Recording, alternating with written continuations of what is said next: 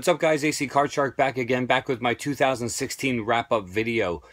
Today we are going to be hitting up the top 11 games of 2016. Yes, I give you 11. Most channels give you 10 or 5. I give you 11. I'll explain that in a second. I'm going to do my top, like, on-the-radar games I never had a chance to really get into, but I feel would have probably cracked my top 10 had I had more time with them. And stuff like that, and then my biggest disappointments, or like the biggest games that dropped the ball in 2016. So we're gonna get right into it, mainly because there's a lot to get to. The number 11 didn't quite make the top 10, and there's a reason for it. It released on PS4 like December 5th of 15. And then on Xbox One in like February of 16. So it was kind of like on the cusp of 2016. So I can't really officially enter it into my top 10, although I believe it deserves a spot because it's intriguing and just so different and interesting. That game is Among the Sleep. On the I have it on PS4, but it's on both Xbox One and PS4. Among the Sleep, I did stream a couple of episodes for you guys. You can go back on my channel to see those. Just absolutely cool, like psychological horror game from the perspective of a toddler, and just like the scary things in the world from a toddler's perspective, like the dark, or like when your mom leaves you in a room by yourself and you have no one there with you, and stuff that, you know, as adults we don't care about, but as a toddler it's like the scariest thing alive. So I mean, it's just really such a great point of view, and such a great off-center different game. Like I said, it was on the cusp between 2015 and 2016, depending on what system you bought it for. This one came out in 15, so I put it on the outside looking in, so to speak, in 2000. I'm sorry, for number 11, because it came out in 2015, technically the first game hit in that year. So number 11 on my list, Among the Sleep. Number 10, I have Tom Clancy's The Division. I have this as low as I do because of the fact that I enjoyed the hell out of playing multiplayer with Pixel Sandwich. I really just didn't like playing by myself. The game is absolutely amazing, don't get me wrong, that's why it's on my list. But I mean, the fact excuse me, the fact that it's set in New York City, Black Friday, all that kind of stuff. Like, the setting is absolutely amazing. I'm not really a huge Tom Clancy fan. I did play Rainbow Six, I want to say, back in the day, but this is like the first one I picked up since. And it's mainly because it had multiplayer. If you have somebody specific that you can jump on and play with, it's absolutely worth your time, worth your money. I mean, just an absolutely fantastic game. And I just didn't enjoy playing by myself or with strangers, and that's just kind of how I am, though. So number 10 was Tom Clancy's The Division. Number 9, I don't have anything to hold up, so it was a downloadable game. They do have a physical copy out there. I do have to try to track one down through limited run games, but it was a downloadable title. Number 9 on my list for 2016 is Firewatch. Now, Firewatch, I felt was absolutely cool, just because of the fact of how different, again, it was. Now, that's a common theme with me, is different. I like off-center. I like the stuff that kind of goes into left field where other games don't really dare to go, Among the Sleep being one of them. Firewatch is this peaceful, you're out in the wilderness, you just explore. You don't have to go task to task. You can actually just explore. I'm actually missing some trophies in that game because I didn't explore. I just went task to task. But, I mean, it's so cool. I mean, it's you know, you spend, I mean, this is going to be a spoiler for those who haven't played it yet. So if those of you who are still looking to play this game, kind of fast forward a little bit. You know, you're talking to this girl the whole time through your walkie-talkie, another person on staff, like another Firewatch, and you develop this relationship with her without ever seeing her, and you really get to know her and love her and just really appreciate her, and you've never met face to face. And it's just so cool to see that relationship build between the two characters over time. As well as, like I said, just the beauty of exploring. And it's just a really fun game, and it was really a surprise for me. And, you know, if it wasn't for having such other blockbuster games, it would have been higher on my list. So Firewatch was number 9. Number 8, and for the pure reason that I haven't had enough time to really sink into this game, and you'll hear that a lot, actually, Dragon Quest Builders. Dragon Quest Builders, basically picture Minecraft with a point, basically. It's basically, you are rebuilding different cities, towns, areas in the world on the map that have been destroyed, and they give you tasks to then go find resources and rebuild the section, so to speak, or the section of the map. So basically it's Minecraft. We have to go out, find the materials and everything else, but it's also, it has its own storyline. It has its own point to it. So, I mean, an absolutely awesome game that you can just put lots of hours into, which is why I haven't yet, because I've been playing games to try to complete games. And this game just seems like it's going to be longer, so I haven't really sunk my teeth into it yet. But the idea and the feeling of this game, I mean, as you can see back here, my poster, I'm a huge Minecraft fan. I love the builders. I love the creativity. And that takes this and then puts a story and a spin on it. Excuse me, to actually have a point and a storyline. So that was, I don't even know what number I'm on. That was number what, 8? Yeah, I think that was number 8. I'm not even keeping track. What do I have left? 3, 6. Yeah, that was number 8. Number 7. And literally, because I only sunk my teeth into this yesterday, I have a feeling, again, if I had more time with this, it would shoot up higher on my list. But as of this moment in time, number 7 for me is The Last Guardian. I love this game, don't get me wrong. And again, it's because there's other games ahead of it right now that are better in my mind, or just series that I love more or whatever. Last Guardian has blown me away so far. I've only put 2 hours in. I've got probably another 10 to 12 to go. I'm actually leaving after I record this to go back upstairs and plop it in again and put another hour or 2 into it. I do like this game a lot, and I'm speaking from the point of view of, from what Pixel Sandwich said, if you caught my streams, there's a lot of patience needed in the beginning part of the game. Once you get into the meat and potatoes part of the game and it really starts going, it becomes a whole nother beast, is what he's telling me.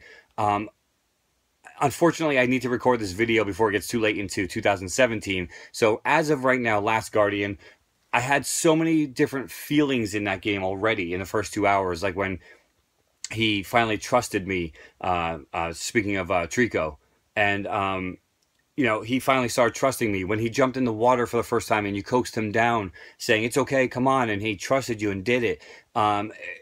When he jumps and leaps over you, how large he is when you look up and you see this large dude just flying over you. I mean, the feelings are great. The gameplay has left me with a little bit to be desired as of now. They don't tell you much. And that's part of the charm of the game too, is to find out what you were doing the whole time. And I get that. But right now, I'm just not feeling it because there's no story really driving me right now. So again, I'm going to put the time in. I'm going to get through it because everyone has told me the ending is worth it. But for right now, number 7, The Last Guardian. I know that's a disappointment for some of you. Probably Pixel Sandwich is probably sitting there throwing his phone across the room right now. But it is what it is. Number 6. It's a rehash. I mean, they've been doing this a lot lately with a lot of games. But the collection, you cannot beat the amount of content that came with it. And it would have been higher on my list had they not blocked the ability to stream this, and it really disappointed me. That is BioShock: The Collection, released this year, September of 2016. It does include, as you can see, it does include all 3 BioShocks, 1, 2, and Infinite, all on one disc. It is remastered onto the PS4, so it looks that much nicer, and it has all the DLC. So I mean, you literally get every piece of BioShock world in this collection, and it's been on sale lately. I bought it day 1 because I couldn't wait to have it. I love the slipcover, and you know, there's the case right there, but I love that slipcover where the ocean is shining, and then you got Columbia up above, you have Rapture down below. That's kind of why you can't really see it, but I have my Rapture shirt on. I thought I'd be more in frame. But that's why I wore my Rapture shirt, because I knew this would be on my list. BioShock: The Collection, guys. I mean, I actually know some people who have never played a BioShock game. You know who you are out there, and I know you're watching. So this game, you need to get it. And especially now that it's remastered, it has all of the DLC involved. I mean, you're literally getting every piece of everything in the BioShock world. I can't say enough good things about it, guys. The only thing is 2K games really pissed me off. I tried to stream this for you guys to show those of you who haven't played it yet what you're missing, and they blocked it completely. So like, it's literally, they just blew the screen out, like the color blue, not blew it out. But anyway, so number 6 for me this year in 2016, BioShock: The Collection. Number 5 probably would have been higher, again, had I had time to plop into this. Unfortunately, I got it for Christmas. I played it a little bit on a rental, knew I wanted it, and then I got it for Christmas. Obviously, it's only about a week and a half ago, so I haven't had time to really put into it, and that game is Doom. So number 5 on my list is Doom. It's one of the top shooters of the year. There's basically, in my mind, there was 3 shooters that were regarded as top shooters. I only have 2 of them on my list, the other one being Call of Duty Infinite Warfare. I'm not a fan of Call of Duty, as you guys know. I'll play it eventually. I don't see it cracking any of these games off my list, though. So anyway, Doom, definitely one of the top shooters of the year. I would say the second best shooter of the year, obviously based on my list.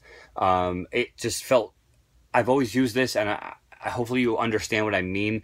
It felt like smooth like butter. Like when you move those sticks, you're just moving like you're truly there and you're truly moving. The gun felt good. That you could feather the bullets like real lightly, or you could just hold it down and just crank them full of bullets. It just felt really good. And you know, Pixel said something on his top video, which this was on as well, and he said something like, you know, they announced Doom. You know, Bethesda announced Doom. And we were just like, who cares? Because that was the year they were announcing Fallout 4 at E3. And we just kind of like shrugged this one off. And it came out, and I didn't really care. And I wasn't one of those, I was like, oh, pre-order or day one. I was just like, it's Doom. You know, like, I've seen Doom since I was 12. You know, like, I was playing Doom on the PC at 12 years old. What do I care about this game? And then I was like, you know what? I have a free rental spot from GameFly. Let me try it out. And I was like, just blown away. Absolutely blown away. So if you guys have a chance, please pick up Doom. GameFly has it on sale for like $14 now if you want a hard copy. Just it's getting cheap, and it's definitely by far it cracked my top 5. So the next game up is the rare appearance of a 3DS game. Believe it or not, 3DS. This game was so long awaited and so hard to find. It came out to no press. It has yet to get any kind of press, even after coming out. People really aren't even talking about it. And it's a true shame because it's a great game. Very, very short game. But I don't really mind that so much on my 3DS. Like, I'm good with a short game. I'm actually good with short games in general now because I have just no time to play.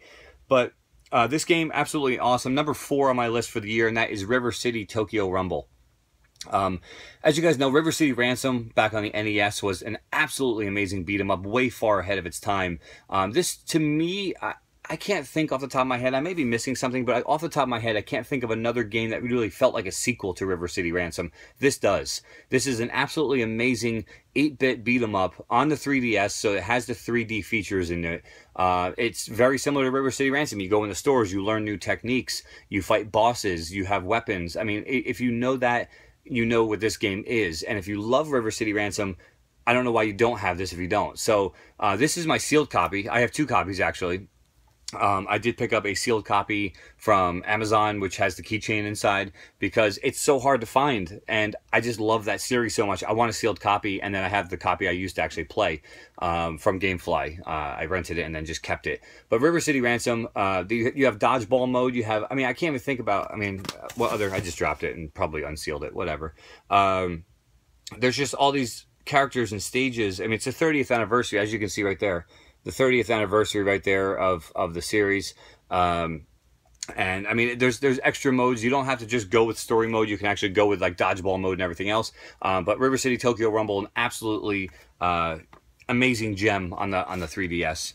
Number 3 on my list this year, Batman the Telltale series. Absolutely had a blast playing this game, to the point where I played through all the episodes, streamed them all, so they're on my channel. If you want to check them out, please just go back like a month or 2.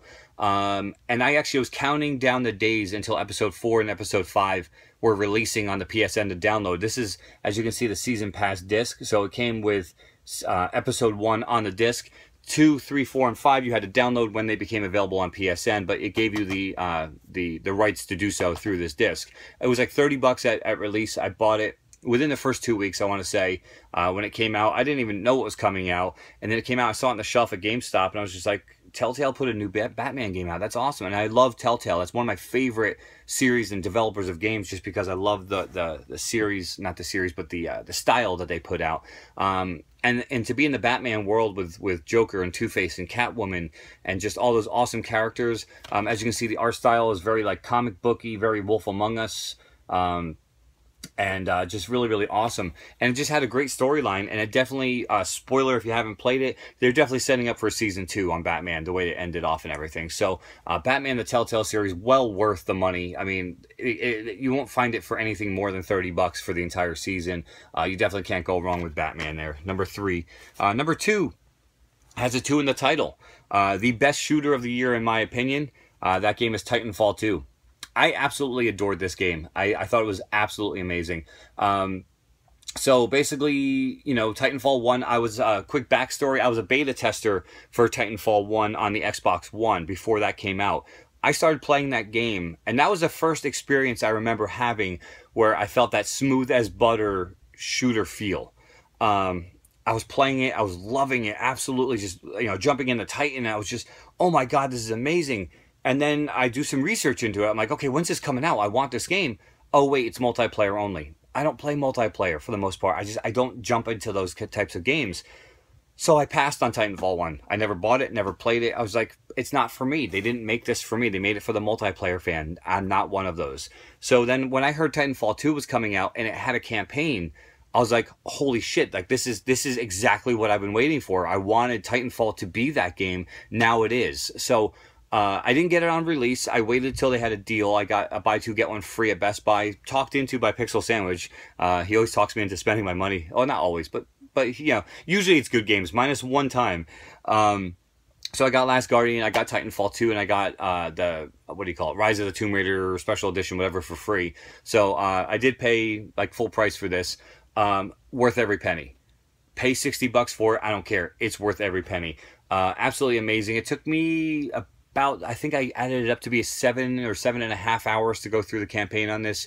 I'm also not the greatest player in the world, so basically, I had to retry a lot of parts. Like the last session, I had to redo one of the boss battles like 10 times. I mean, so it takes me a little longer to get through. So you may be able to get through it in like 6 hours or so if you're better at shooters, which I'm not.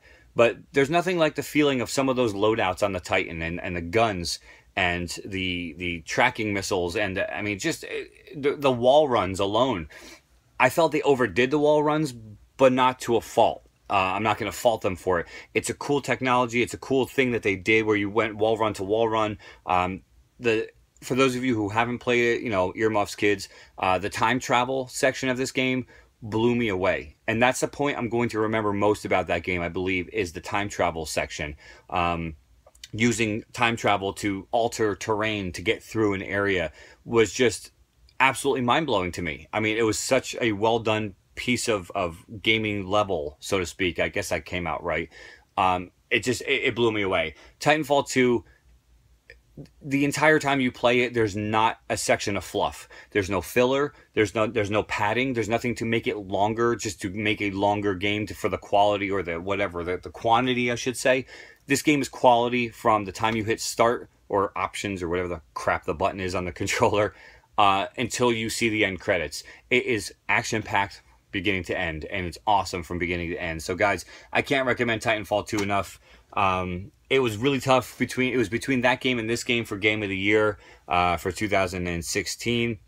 And seeing the time that I'm seeing right now on top of my recording here, I'm going to end it here and just do the top games. I will make a separate video for honorable mention / on the radar games and disappointments. There'll be a separate video coming for that. I just don't want to keep you too long on one video. Anyway, Game of the Year. I don't even have a standard copy of this. This is a special edition. It came with the Libertalia edition, to give you a hint. That game is Uncharted 4, guys. I had a tough, really, really tough time between this game and Titanfall 2. Titanfall 2 was innovative, yes. I'm just a huge fan of Uncharted. I can't get away from it. And this game kept me coming back for more, to the point where I would go to work at night and think about, okay, where did I leave off in Uncharted? What am I going to do tomorrow? What do I think's coming up the next day? I did stream a lot of this game on my channel as well, if you want to check it out. This is the Steelbook edition of Uncharted 4. I don't have a standard copy. I may want to get one because I put this back into the big box Libertalia with the statue. But I've never seen such a gorgeous looking game. The water, the cutscenes, the people, it looks so real and so realistic. And the fact that you're hunting the pirate treasure down, I'm a huge, like, I'm a sucker for pirate storylines, except for Black Flag. I hated that game. I couldn't get this one away from the #1 spot. I just couldn't do it. It's the staple of the PlayStation as far as I'm concerned, this series. It's the reason I bought a PS4 was because of Uncharted 4 coming out. I got the Uncharted 4 Special Edition console, the controllers, the headset. I mean, everything. The charging station for my controllers for PS4 is Uncharted 4. I can't get away from the series. I have an Uncharted 4, you know, Nathan Drake's action figure put up by NECA. I mean, literally, I cannot get away from Uncharted 4. I absolutely love the series. I love Nathan Drake as a character. I loved every character, Sully, everybody in it. I'm looking forward to the new one. You know, spoiler for the looking forward to 2017 video. I'm looking forward to the new Uncharted. It's supposed to come out in 2017. We'll see if it does. But I just can't say enough good things. You guys know what Uncharted's all about, and it just absolutely blows me away. Absolute game of the year for 2016, guys. And that's gonna wrap up my top 10/11. Remember, I'm the only one who gives you 11. Top 11 games of 2016, guys. Hopefully you guys enjoyed. Stay tuned. I will have one video for the disappointments as well as the on the radar honorable mention games. I will also have a video coming in the next couple of weeks, probably, of games I'm looking forward to in 2017. And that's going to wrap it up for today, guys. Hopefully you guys enjoyed. Till next time, AC Card Shark. Take care.